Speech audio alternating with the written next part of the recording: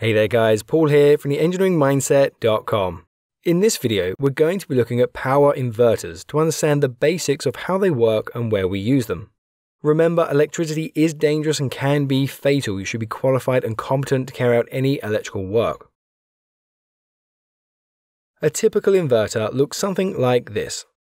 It has some red and black DC terminals on the back end, and on the front end we find some AC electrical outlets. That's because there are two types of electricity. There is AC and there is DC.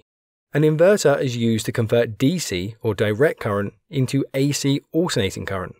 We can also convert AC into DC with the use of a rectifier, but we'll cover that in a separate video, and I'll leave some links in the video description down below for that.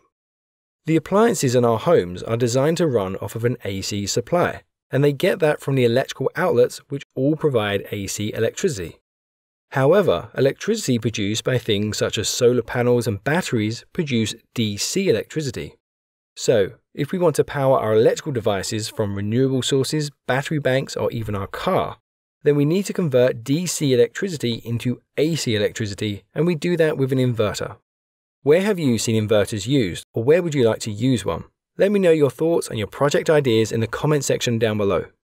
To understand how an inverter works, we first need to understand some fundamentals of electricity. Inside a copper wire, we find copper atoms. These have electrons which can move to other atoms. These are known as free electrons because they are free to move around. They will randomly move in all directions, but this isn't of any use to us.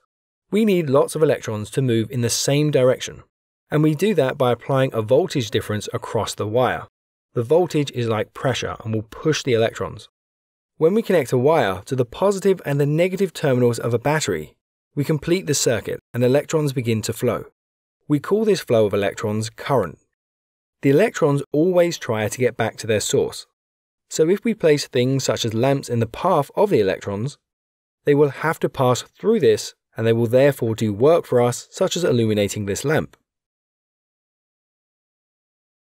The electricity from solar panels and batteries is known as DC electricity, and that's because this type of electricity flows in just one single direction. It flows from one terminal directly to the other terminal. If we reverse the battery, the electrons flow in the opposite direction. You can think of DC electricity like a river, with the current of water flowing in just a single direction. Now in these animations I use electron flow, which is from negative to positive. But you might be used to seeing conventional current, which is from positive to negative. Electron flow is what's actually occurring. Conventional current was the original theory, and it's still widely taught today. Just be aware of the two and which one we're using. When we use an oscilloscope to look at the electrical waveform for DC, we get this flat line at the maximum voltage in the positive region. If we were to cut the power, then the line will drop to zero. If we turn the power on and off repeatedly, then we get a square wave pattern between 0 and maximum. But if we were to pulse the switch to open and close over different lengths of time, then we would get a pulsating pattern. With AC electricity, the electrons alternate by flowing forwards and backwards constantly. That's how it gets its name, because the current of electrons alternates in direction. You can think of this type of electricity like the tide of the sea. It constantly flows in and out between the maximums of high tide and low tide. If we followed the copper wires back to the generator, the wires are connected to some coils of wire which sit within the generator. Inside a basic generator, we also find a magnet at the center which is rotating. The magnet has a north and south pole, or you can think of it as a positive and a negative half. The electrons in the wire are negatively charged. As you might already know, magnets push or pull depending on the polarity. So as the magnets rotate past the coils, the positive and the negative half are going to therefore push and pull the electrons within the copper coils and also through the connected copper wires. The magnetic field of the magnet varies in intensity. So as the magnet rotates past the coil will experience a change in intensity of the magnetic field. This will be from 0 up to its maximum intensity, and then as it passes the coil, it will decrease again back to 0. Then the negative half comes in and pulls the electrons backwards with the same change in intensity.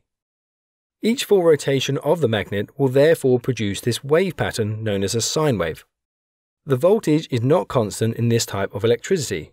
Instead, it repeatedly moves from 0 up to its peak, back to 0, then to the negative peak, and then finally back to 0 again.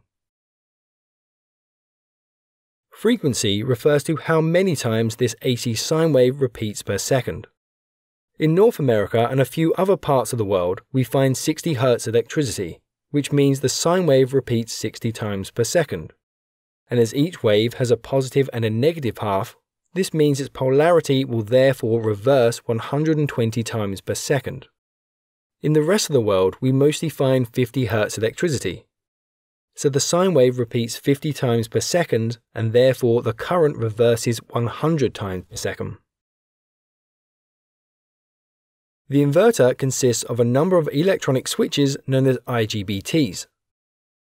The opening and closing of the switches is controlled by a controller.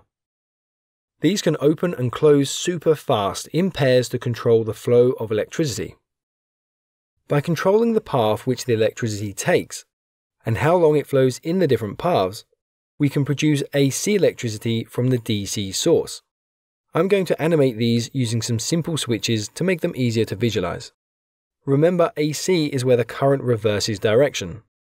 We saw earlier in the video that we can reverse the direction of current by reversing the battery.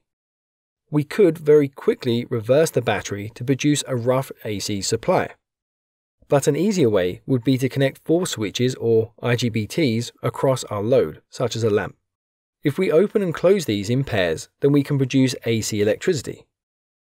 So, if we were to close switches 1 and 4, then the current flows in one direction. And if we then open these and close switches 2 and 3, we get current flowing in the other direction.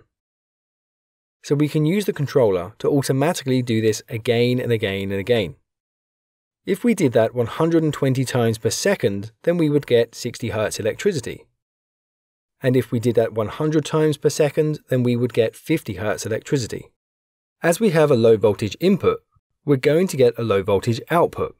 To reach the 120 volts or 230 volts required to power our appliances, we will also need a transformer to step up the voltage to a useful level. When we look at this through an oscilloscope, we get a square wave in the positive and the negative regions. This is theoretically AC because it reverses direction. But it doesn't really look much like an AC sine wave, so how can we improve this? Do you remember earlier in the video when I said we can open and close the switch at different speeds and durations to change the waveform? Well, we can do that for this too. What we do is to use a controller to rapidly open and close the switches multiple times per cycle in a pulsating pattern, each pulse varying in width. This is known as pulse width modulation. The cycle is broken up into multiple smaller segments. Each segment has a total amount of current that could flow. But by rapidly pulsating the switches, we control the amount of flow occurring per segment. This will result in an average current per segment, which we see increases and decreases, thus giving us a wave. The load will therefore experience a sine wave. The more segments we have, then the closer it mimics a smooth wave. We can control the output voltage by controlling how long the switches are closed for. So we could, for example, output 240 volts or 120 volts just by trimming the opening and closing times. We can also control the frequency by controlling the timing of the switches. So we could, for example, output 60 Hz, 50 Hz, or 30 Hz, whatever is needed for the application. So that's how we can take a 12-volt DC battery and convert this into a 120 volts or 230 volts AC supply by using some IGBTs, pulse width modulation, and a transformer. But what if we needed more power? We also have single-phase as well as three-phase AC electricity. Most homes around the world use single-phase electricity. Large commercial buildings, as well as some homes, especially in Europe, will use three-phase electricity. Homes in North America use split-phase electricity, where a center tap transformer splits a single phase into two, which provides two hot wires and a neutral. We've covered how split-phase electricity works in detail in our previous video. Do check that out, links down below. With single phase, we have a connection to just a single phase from a generator, so we have just one sine wave. But with three-phase electricity, we have a connection to each of the three phases. The phases are coils of wire which are inserted into the generator 120 degrees apart from the previous. This means the coils experience the peak of the rotating magnetic field at different times.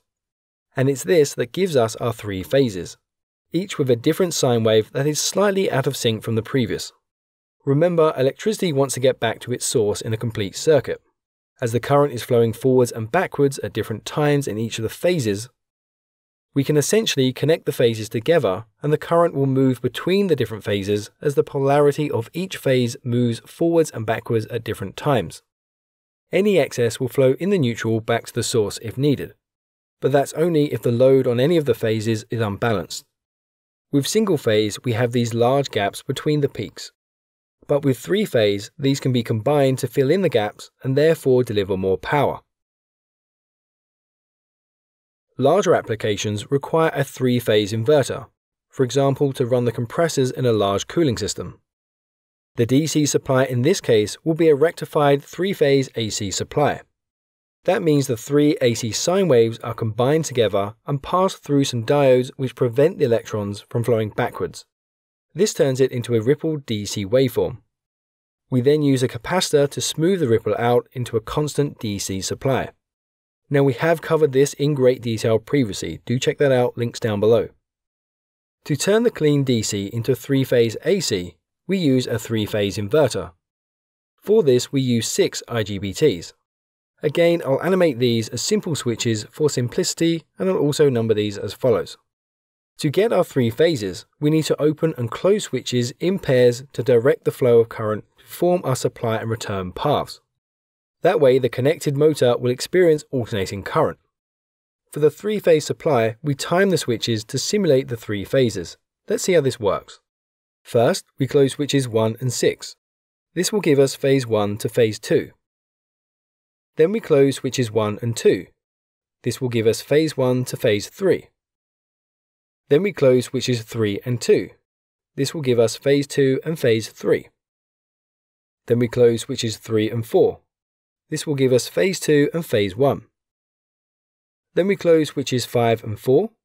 This will give us phase 3 and phase 1. Then we close switches 5 and 6, and this will give us phase 3 and phase 2. This cycle repeats again and again like so. If we check this with an oscilloscope, we now have a wave pattern that looks something like AC, except it's still a little bit square. This will work fine for some applications, but not all.